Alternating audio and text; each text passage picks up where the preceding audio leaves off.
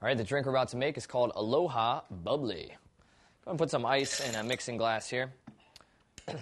And add 1.5 ounces of white wine, which is not very easy to pour into a jigger, so you're just going to have to estimate that. And follow that up with 1 ounce of pineapple juice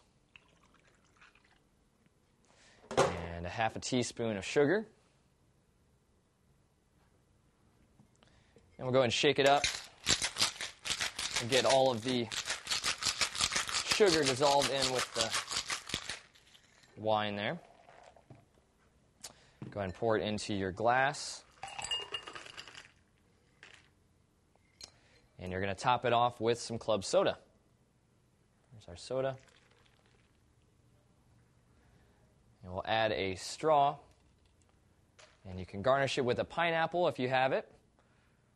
Or if you'd like, just an orange. And there we go. Bottoms up.